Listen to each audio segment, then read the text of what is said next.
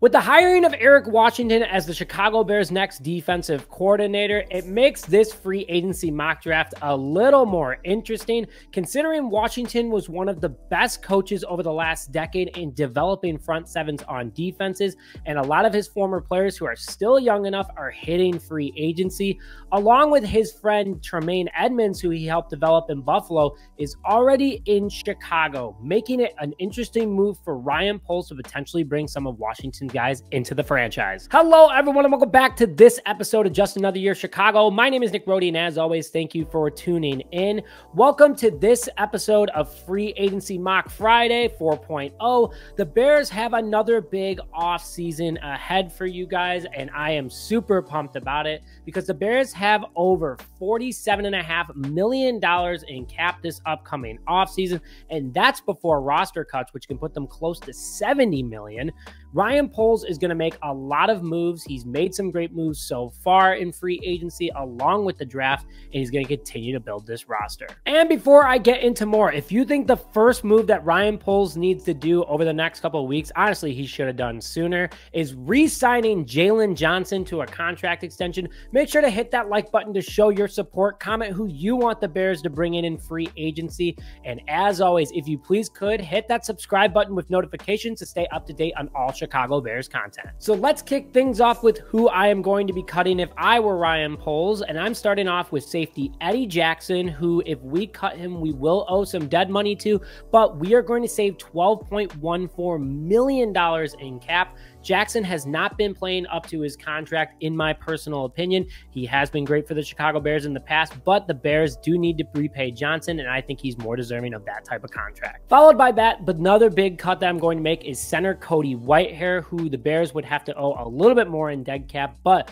would save about $8.75 million this offseason. And after just those two cuts alone, which Ryan Poles may make a couple more, the Bears would have about $70 million in cap. So if I'm sticking internally in re-signing players, the first guy that I'm going to re-sign is defensive back Jaylon Johnson, who played out of his mind the last couple of seasons, especially this season. He had 4 interceptions in 2023 for the Chicago Bears, along with 10 pass deflections, and his QBR when he was targeted was less than 40. One of the best defensive backs in football this past season.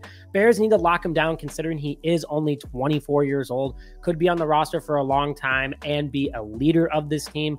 I really like Jaylon Johnson's mentality, his leadership, and how he carries himself on and off the field, and I think he'd be a great asset to keep around. Followed by that, I am re-signing cornerback Josh Blackwell to a 1-year, $1 million contract. The special teams guru was fantastic for the Chicago Bears the last couple of seasons, a great locker room guy, a great overall teammate, and also he's a good depth piece for this defense. He knows how Eberflus's defense works. He's able to work quickly in it, and he steps up when needed. Would love to see Josh Blackwell come back to this team. And also starting my live stream series this upcoming Tuesday night, and there's a very special guest we're having on that night. Just a little bit of hint for you guys. And then finally, I am re-signing long snapper Patrick Scales to what his contract currently is at $1.3 million. I'm signing him to a 1-year contract. Great locker room guy. He's not doing anything wrong, stays on the field. Would love for him to stay around. That leaves me with roughly $47.7 million in cap entering free agency after re-signing my own players. And before I get into more of who I want to sign in free agency for the Chicago Bears, let me run through a little bit what I plan on doing in the draft. For my last mock draft video that dropped on Monday, make sure that you go check that out, guys. Would really appreciate it. I drafted Rome Odunze at wide receiver 2 because I traded back the #1 overall pick. Along with that, I took a 3-tech defensive tackle in Jerzon Newton from Illinois, so I addressed those 2 needs right there. And I took center Cedric Van Pran from Georgia, and then also safety Jaden Hicks. Those 2 last guys replace Eddie Jackson and Cody Whitehair, 2 big players on rookie contracts that your instant plug and plays would be great in this defense.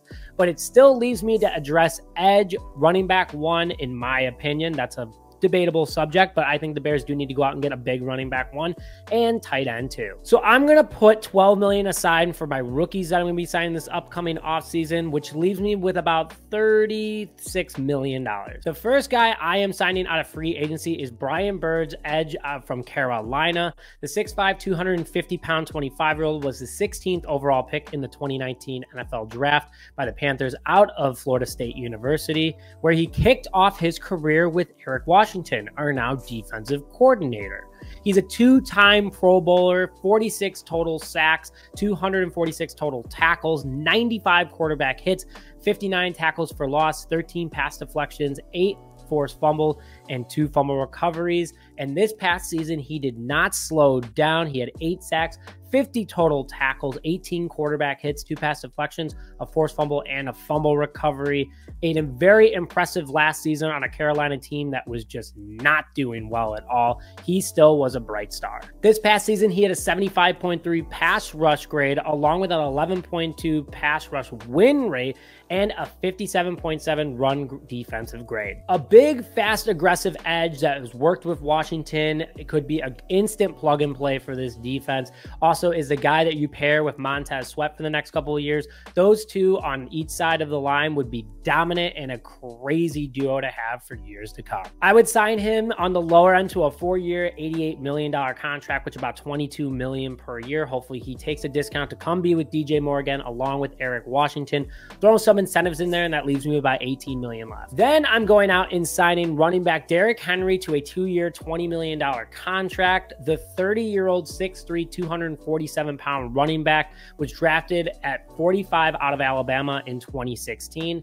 A 4-time Pro Bowler, 2-time All-Pro, 119 total games with 88 starts, has nearly 10,000 rushing yards over his career, 90 rushing touchdowns, and a 4.7 yard per carry average. This past year for the Titans, he played in all 17 games, and he had a little over 1,100 yards, 12 rushing touchdowns, and a 4.2 yard per carry average, making him one of the best backs in the league. Big, tough, physical runner that the Chicago Bears need in order to fill in for Deontay Foreman.